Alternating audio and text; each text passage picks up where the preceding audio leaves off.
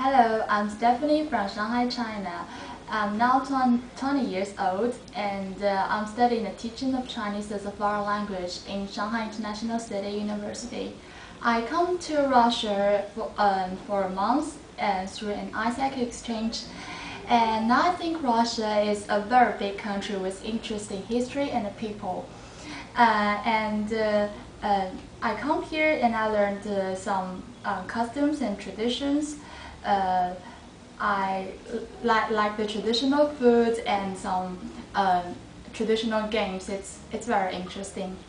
And talking about the difficulties, I think the language, obviously, because I don't speak Russian in my country and I don't learn it, so it might be a little bit hard for me to communicate with others. But it's okay because kids are very nice. They try to communicate with English.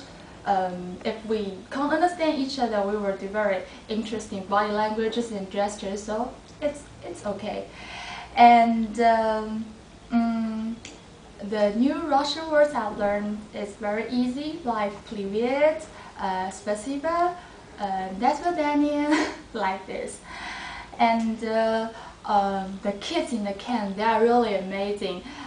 They are very interesting and very friendly to you, so I really enjoy the time with them. Now we become very good friends. We will talk on internet, and I will miss them when I come back, definitely.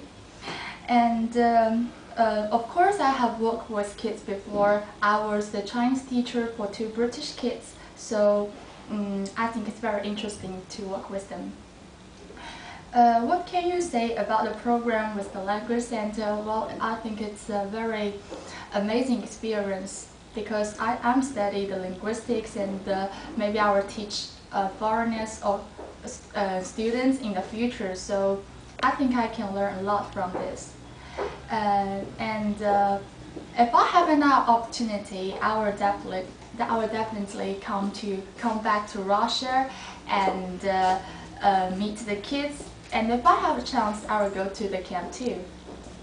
What advice to give for the coming teachers in the language center?